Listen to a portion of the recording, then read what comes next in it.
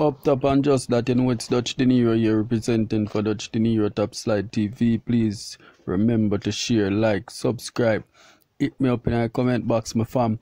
Let me know what you think about the story, what you think of the story. You know what I mean? Give me your views, your point of views, what could happen, what should happen.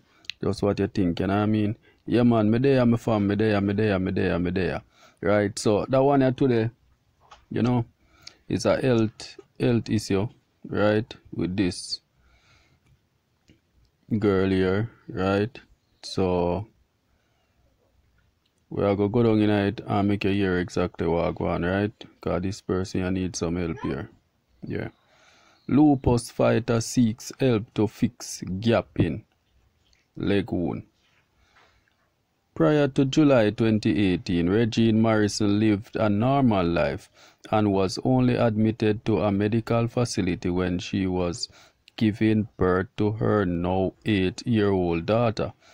But now she is battling a series of ailments, including lupus, steroid-induced diabetes, and hypertension and seizures. I was okay. I just woke up one morning and noticed that my eyes were yellow and my urine had a greenish color. And when I went to the doctor and did a series of tests, they weren't sure what to diagnose me with. So I was being treated for an autoimmune disease, she said. Soon after, Morrison, 26, found out that her liver was failing and she has been in and out of hospital since. Sufferers of lupus and more prone to abscesses, and one on her leg is causing her much distress. In March of this year, I had to do another surgery to remove pus from the abscess on my leg, but I developed a cough and a fever, and I was tested positive for COVID-19. So I woke up from surgery on the COVID ward, and it was then that I saw this huge wound in my leg and I literally passed out, she said. Morrison explained that she was told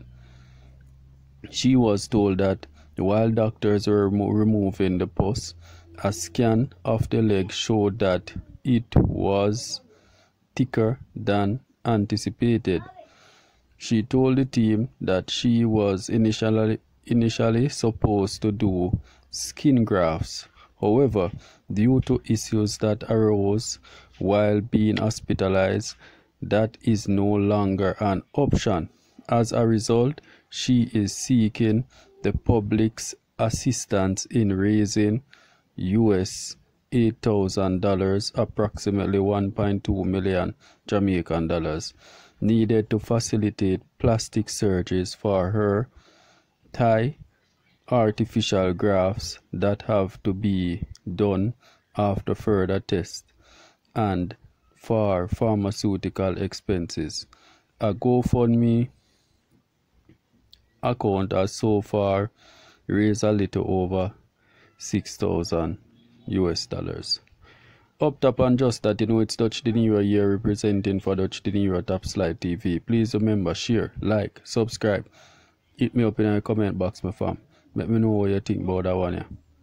Remember, you know, tell a friend them about yourself, because you're so nice. So this girl here have lupus, and she going through a rough time and needs some help. You know what I mean?